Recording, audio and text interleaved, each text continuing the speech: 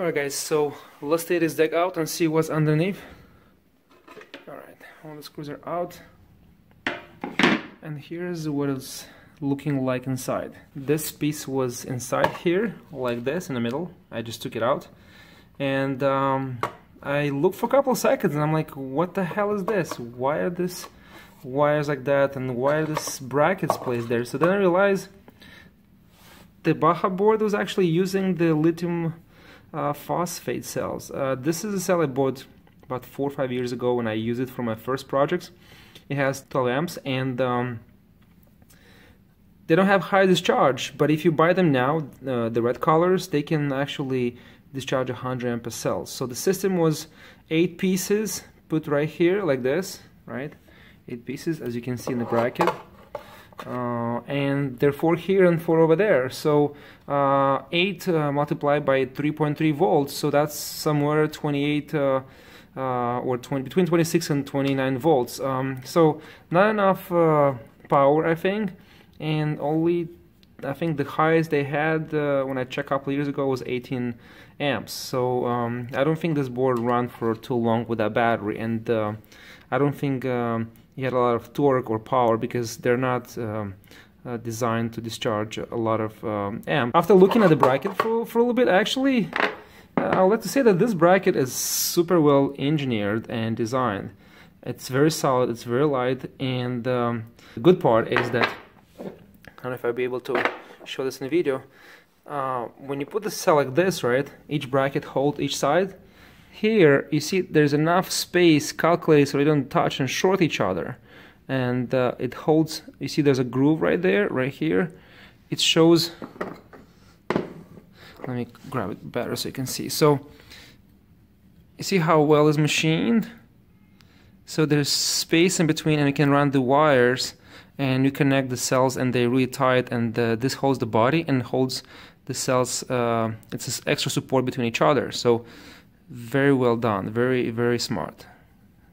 So all this business, all this mess is going to be out of here. The motors will be, I'll cut the wires. This is a Kelly controller, by the way. Let's see if I can get there. This is the specs, 24 to 48 volts, 100 amps. And I'll be disconnecting this and I'll be running the wires through here all the way to the box. Have to put this bracket back for the structural support, or actually if I put the deck back, I think the deck will hold this together, so I might not need this. I'll see, I'll think of that. But now I'm thinking to do 16P and 5S and connect this, so one pack of 5S 16 in parallel and one pack of 5S 16 in parallel, so that's going to be a lot of range. So 10S 16P, or I have to do some math and somehow figure out a pack of 6S and less in parallel. So that's gonna be tough. Maybe I can group like 4 or 5, 20, or 3 or 5, 15. Maybe I can put like this, you know, like 1 cell, 2 cells, so 1 cell is 15, 15, 15, 15, and see how much I can fit all the way through. I got it, the board. I took all that nonsense out and I laid down the battery. So I initially wanted to do 12S. Now the problem is at 8S I will get about 35. I mean, with the original speed controllers that were on this Bajaboard and with this gearing, they advertised 35-37 miles an hour. Now if I go 10S, that's going to be about 5 to 6 miles faster. So it's just, let's say 35, 40. 40, it's already a bit too fast and not safe. So let's see if I go 12S, that's another 8 volts. So it's another 5 to 6 or maybe even 7, 8 miles an hour. I usually calculate about 1 mile per volt. So let's say if I get 5 or 6 or 8, that's going to be between 45 and 48 miles an hour, which is definitely not safe. Definitely I would not go that fast. If I keep 12S and it's going to be too fast, I was thinking make a bigger gear. That will increase the efficiency, more range. Initially 12S, the reason for choosing 12S is because it's going to be higher voltage, lower amps, and the system will run cooler, and it's so much more efficient. Now, at this gearing, it's not safe, so I was thinking, what if I get a bigger or make a bigger sprocket? And if you see on top here, there's plenty of clearance, but on the bottom here I have maybe a 1/4 inch, which will give me some space. But on this side right here, I don't know if you guys can see, it's very close to the frame and there's no room at all. So the only option is to change the motor sprocket, and I think this is 16 or 15, I have to double check. I can go 13 or maybe 12, and since we have here, I don't know if I can get in there so you guys can see. Yes, I think I can see it from here.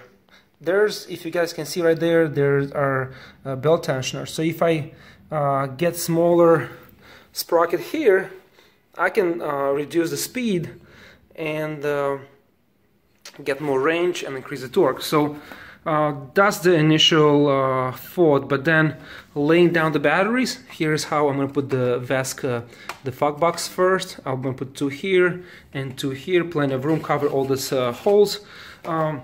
And later I'll probably get the VESC 6.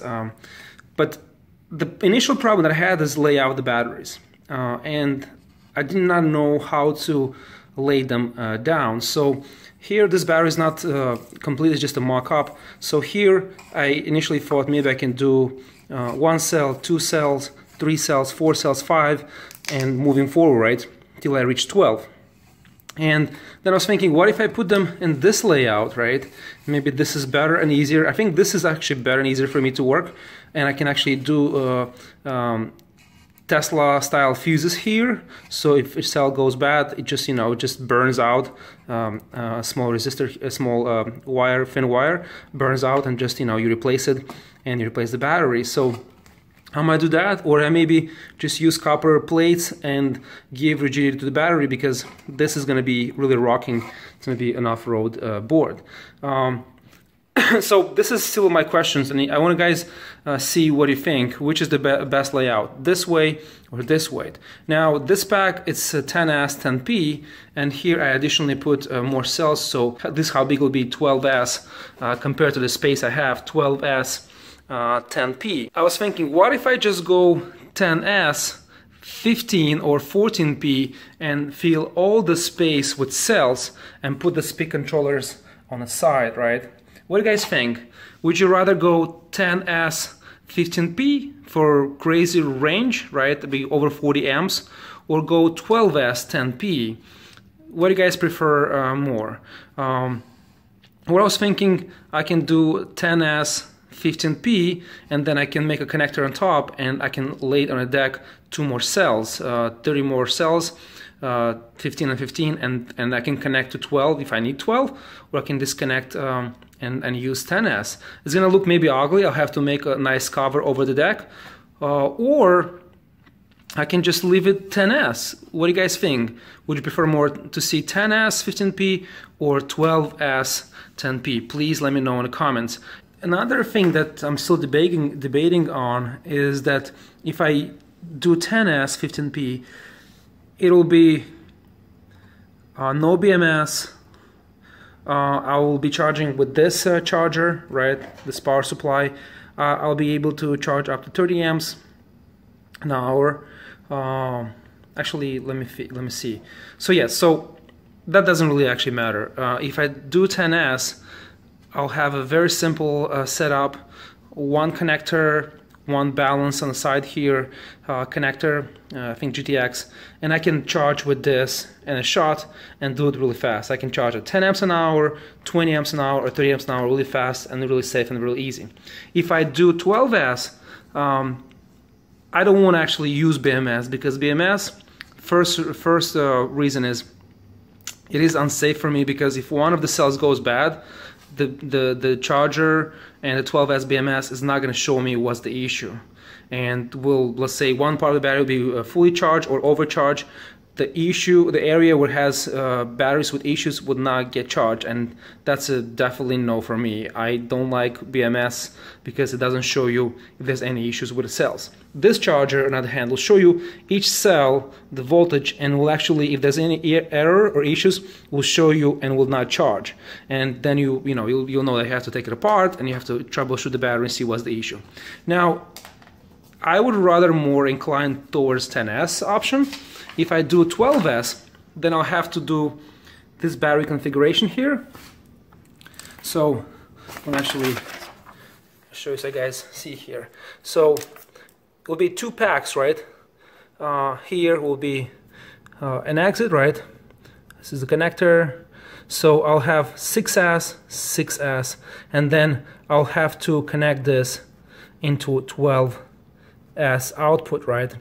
So this way I can still charge with this iCharger 3010B, and I can connect in parallel and charge 6X to P also at 10-15 amps an hour, which will be really fast. So I'm still debating, should I go this route because 6S plus 6S and having 12S will be more efficient and run cooler, and will be a better system, more efficient, and will have longevity over 10S. Or should I go 10S, where it's easier to charge, easier to maintain? I can fill all this up with cells, put the speed controllers on the side, and just have a crazy, I don't know, 30 or over 35 miles in range. So, guys, let me know what you think. I really would like to see your comments, and maybe this will help me, to decide. Or if you have any suggestions or any other thoughts or any other ideas. Oh, by the way, one more thing that I forgot to mention. I use these spacers for the cells. I think they're great. If you look, they insulate very well the cells, and I think this is much better than having any other material, or actually a lot of people build batteries and they touch each other. That's definitely not safe. Another thing that I forgot to mention, let me take the cells out so I'm not in the way. And there's so many things that I want to share with you guys, and I'm not sure if I missed anything. The cells I chose are Samsung 30Qs. The reason I chose them because I could not get my hands on 2700B cells. They're not available, and they will not be available for a while. These cells are much smaller. I can fit more with 2700B cells or A. I don't know how much I'll be able to fit here, probably only 4 rows. And they're cheaper, so if you calculate the density of energy you get with these cells versus 2700B cells, this will be much cheaper. So these cells are a winner. Now, last thing that I think I forgot to share with you guys is, so this right now is set as 10S and P. I just did it so I can see how much space they take. So my question is for you guys, should I mount them this way or should I mount them this way? Now, if I put it this way, I can use the top space. It's almost flushed with the deck, or the other way. Maybe this way is better. I don't know. So, so many questions, so many decision has to be made, and I don't know which way is better. So, guys, let me know what you think. I think I'm more inclined to splitting this pack and having 2 6S's and connect them outside. Maybe I should go 10S. You guys let me know what you think. So this is the updates. Guys, please place your comments and let me know what you think, and what would you like better, and if there's any DIY e-bike builders up there that watch this video, please, I would love to read your comments and see what you guys think about this. Maybe there are other options, other solutions, maybe there's something up there that I actually I missed or I overlooked, so please place your comments below, and I think pretty soon this board will be done and we'll be able to test ride it. One more thing that I forgot to mention, these motors are I think about 6354 or 6350 millimeters. They're pretty short, so I was thinking later eventually I can actually go to 74. There's plenty of room here that I can go at least 64, 74 and put a much stronger motor, and these plates here are adjustable. You can lift it up and down and adjust the tension, so really good design right here. Really like it. So these are the updates, guys. Let me know what you think, and please don't forget to like, share and subscribe, and I'll see you guys in the next one.